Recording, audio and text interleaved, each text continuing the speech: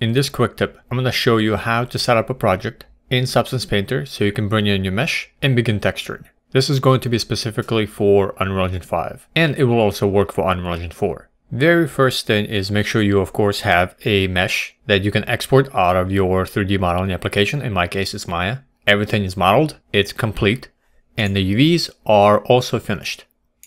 Once that's all done, go ahead and select the mesh and export it as FBX. You select the mesh, go to File, Export Selection.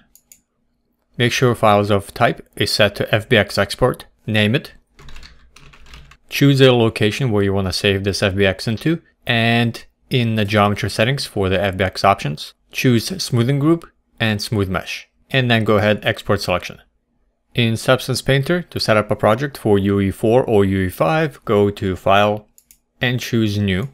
Under Template, select Unreal Engine 4 Starter Assets. This will also work for Unreal Engine 5. Maybe in the future versions of Substance Painter you'll see Unreal Engine 5, but this works for both. This template will already come preset with a bunch of settings that you do not want to touch, unless you know what you're doing. Default settings will work just as they are. The one thing you may want to change is the document resolution. This is the resolution that will be used inside Substance Painter to display your textures. So in my case, 2K texture is good size. You can bump it down and bump it up depending on the document resolution you want to see in Painter. This can always be changed after you've set this up. And this does not reflect the final resolution that you will export your meshes. This is only what you see inside Painter.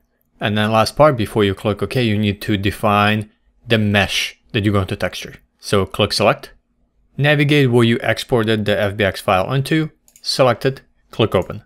And now you can click OK.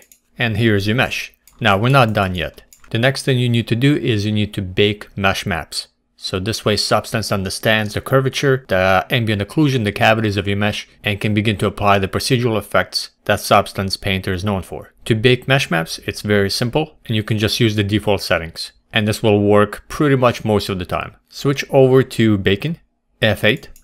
Again, you do not need to change anything here other than maybe check the output size for your baking mesh maps, which should match the resolution of what you see inside the viewport. And in our case, we chose 2K textures.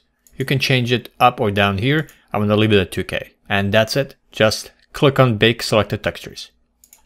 Now, switch back to F9, Painting. Take a look at your mesh, see if there's any artifacts. If you UV'd your object properly, then you should have a very clean bake. And now you can use the procedural effects, the smart masks, the generators, the filters, and it will understand the geometry of your mesh in order to apply those procedural effects. Make sure you go to File, Save As, so you can save this file, you can come back to and continue working on it or make any changes in the future. And now you are ready to texture your mesh.